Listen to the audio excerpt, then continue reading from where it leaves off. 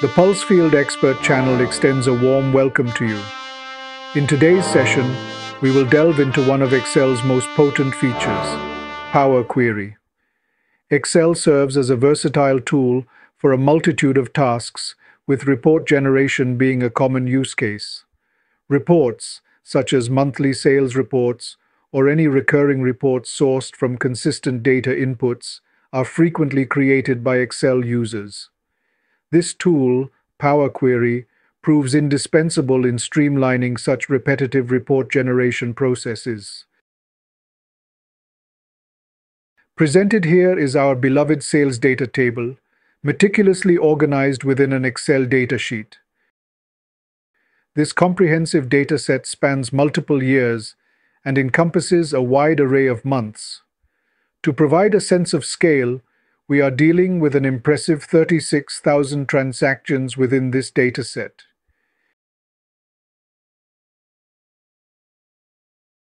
In an effort to explain our process, we have thoughtfully divided this extensive dataset into distinct Excel files, categorized by year and month only. From all these month and year-wise separated Excel files, we have kept two Excel files in a separate folder named By Month. This folder is created to work as the source of the final dataset. I will now open a new Excel file. I will select the blank template to start with. Now let us open the Data menu. Here you can locate the Get Data menu. But first, let's save this empty Excel file. Name it Report, or maybe Sales Report. Now I will open the Get Data menu. Under this, I will select from Files and then from Folder.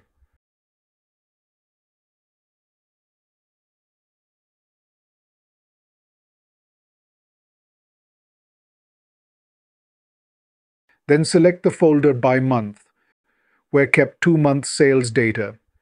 Excel will now create a connection to this folder data source and show in a new window that the folder has 2 files as a source. Here we have options like Combine, Load, and Transform Data. Under Combine, 3 options are listed. We will select the Combine and Transform Data option under the Combine button. This will load the Power Query Combine File window. As a sample file, the first of these 2 files are selected. Remember, the folder data source must have datasets with identical column heads. We will select Sheet 1 and click OK for Excel to open the Power Query main window.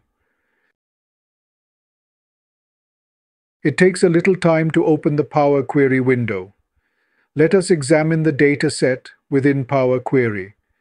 It has imported all the columns and has defined the data type against each column quite accurately. It has added a new column, Source Name, where it listed the file name from which the data is imported. Here we have the first file source for the year 2021 and month 1. We also have the second source as year 2021 and month 2. In the data source folder, we kept 2 files. Both are combined and imported, exactly as expected. But in our aggregated table, we do not need the source name field. As that will never be used in any analysis, we will remove that data column. We also do not need the index column. We will remove that too. We need the date, year, month, etc. columns. Here we have age as a numeric value. We need to categorize them by age group. I will keep the age column selected, and then under the Add Column menu, I will select the Column from Examples option. This will create a new column named Column 1. I will rename that to Age Group. Now the interesting part, I will type in Young in the first row, where the age is 19.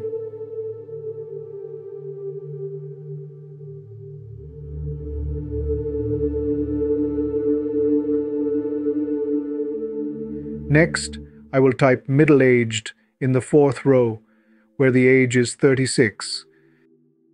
You can see that Power Query is trying to guess what you want, but it does not have enough information. Let's type in the second row too. Now Power Query has filled in all rows with either young or middle-aged. Next, let me type senior on the sixth row. Here the age is 53. As we click Enter, we see that Power Query has built a logical function to fill up the age group column. We can click OK to accept this function. Then in the function Edit window, we can easily modify the values in this function to our needs. I changed the age criterion for senior to 51, 31 for middle-aged. Then click Enter. Done. We now have the age group field calculated from the actual age. What is so unique in Power Query is it keeps all stages that we performed in a list nicely recorded here, starting from the source reading to the last age group field creation. We can move these steps, edit these steps, or even delete these steps. Therefore, the Power Query can always perform these steps when it finds a new data file. I will click the Close and Load button. This will close the Power Query window and load the data in our report Excel file. I will now open the new Analyse Data function. This we have discussed in another video, for which I will provide a link in the I button and in the description box. This is another superb artificial intelligence-driven feature of Excel 365. I will quickly create an analysis dashboard using this feature. I am fast-forwarding this dashboard creation process.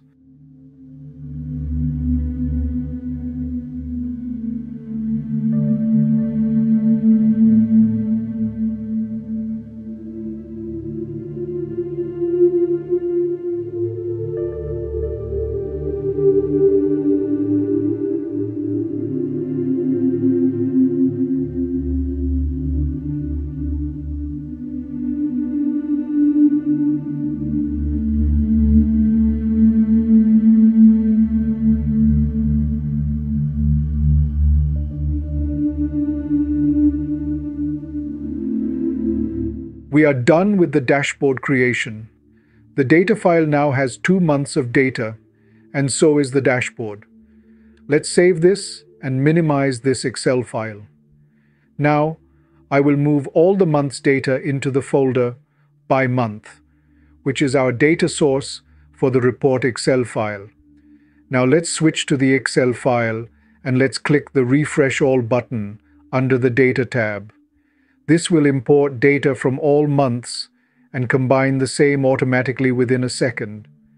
You will no longer have to re-edit your data while importing, nor you will need to add the new age group column. Your dashboard or report will also get updated automatically. This is really clever. The Power Query can be used wherever the data manipulation task is repetitive. This provides unmatched power to the user. Earlier, such data manipulation was only possible through some scripting environment, like R, Python, or Excel's built-in Visual Basic. There is a lot more one can do with Power Query. The Excel file used in this example is attached to this video's description section. Download that file and examine that for a better understanding. Kindly try doing this on your own for the best understanding. Do let me know your questions and feedback through the comment box. Kindly subscribe to the Pulse Field Expert channel and click the bell icon for notifications. Hope to see you in another such training video soon.